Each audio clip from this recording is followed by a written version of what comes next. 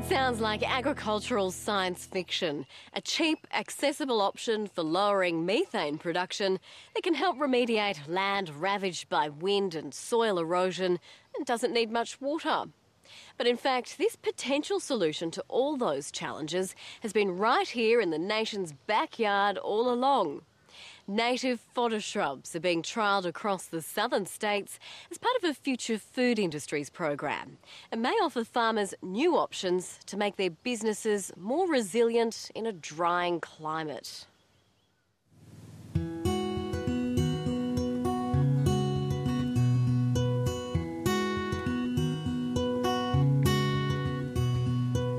At Binu, on the northern margins of the West Australian wheat belt, Don Nairn is one of the last farmers in sheep. He crops 2,000 hectares of his 2,500 hectare property, but this son of a shearer still thinks there's a future running sheep in a traditional mixed farm. Oh yeah, I've always been sort of fond of sheep, kind of like sheep. I think, you have to like sheep to stay in them. But I couldn't say there's any money involved in it, could I? Because there's not been. I figured that if we want to stay in sheep, which I wanted to do, we had to change the way that we ran the sheep. If the system that we develop now, that works, well then I think it'll be okay. Don Nairn is an advocate for a grain and graze system, rotating his sheep on cereal crops and stubble, but there's a limit to the profitability of this system. The solution, he believes, is to get some value out of the 10% of his farm on hilltops and rises, which is prone to wind erosion and no good for growing wheat or lupins. Since 2004, he's been growing forage shrubs like tagasasti to repair the land and provide feed and shelter for his sheep. We've got a long way to go yet. We've done a lot of things wrong, initially. I think we've got the density wrong. We planted too many trees too close together. Now Don Nairn is working with CSIRO scientist Dean Revell on the Enrich program, a national research project looking at better understanding and greater use of native perennial shrubs. It's a national program with people and research organisations across the country, and at a broad level what we're trying to do is provide producers, growers more options to tackle the multiple challenges that they're facing, and that's to obviously remain profitable, and more so, and that's the key driver, but also address natural resource management targets as well, and whether that's salinity or wind erosion risk is a handful. So we're really trying to get multiple benefits from the forage options that we're exploring, rather than just trying to tackle one thing at a time, piece by piece. We're trying to put many pieces of the jigsaw together simultaneously. At Mingenew, south of Geraldton, Craig Forsythe is also a keen advocate for perennial shrubs. He stopped cropping his farm about 10 years ago and is now a major beef producer. So there was about 1,300 hectares going into crop every year during the 90s, and then after we ran into a couple of problems with herbicide resistance, waterlogging and diseases, we decided to mainly stick to the livestock, and over the next couple of years sheep went out of the system, and then we went into the cattle, more the rotational style. In the last decade, he's transformed his farm with a range of subtropical perennial pasture species. 10 years ago, if you had told me, you'll be running 2,500 to 2,800 cattle over winter in here, I would have thought, you're on whoopee weed, but it's been very successful. But the best success about it is there's a symbiosis occurring between the annual pasture and the perennial pasture. So actually the perennials have helped the annuals, so we're getting most of our production out of the improved annual pastures. So there's a great synergy that's been occurring between the two. Craig Forsythe has also grown 600 hectares of forage crops, increasing his productivity by as much as 300%. The hardy, deep-rooted plants have prevented wind erosion and also brought waterlogged, salt-prone country back to life.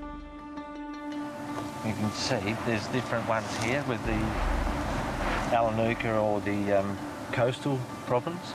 I suppose it makes sense to use a species that's native to the area. Yeah. Now he's working with Jane Bradley from the Mingenew-Irwin group, which represents about 1,000 farming families. In the last decade, the use of perennial pasture seed by local farmers has increased from just 300 kilograms a year to 15 tonnes a year. They're hoping the use of forage shrubs will do likewise. I think there's huge potential with some of the native fodder shrubs out there, and Enrich will show us which species are particularly suited for our area. And Craig Forsythe already has a head start.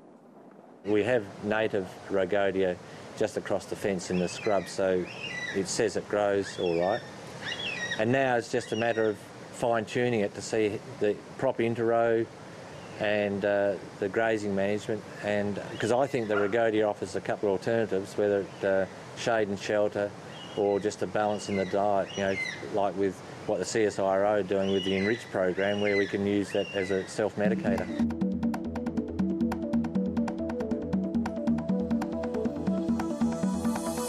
At the University of Western Australia's Faculty of Natural and Agricultural Science, Associate Professor Phil Vercoe has been investigating the bioactive properties of fodder shrubs. He believes some may control parasites in livestock.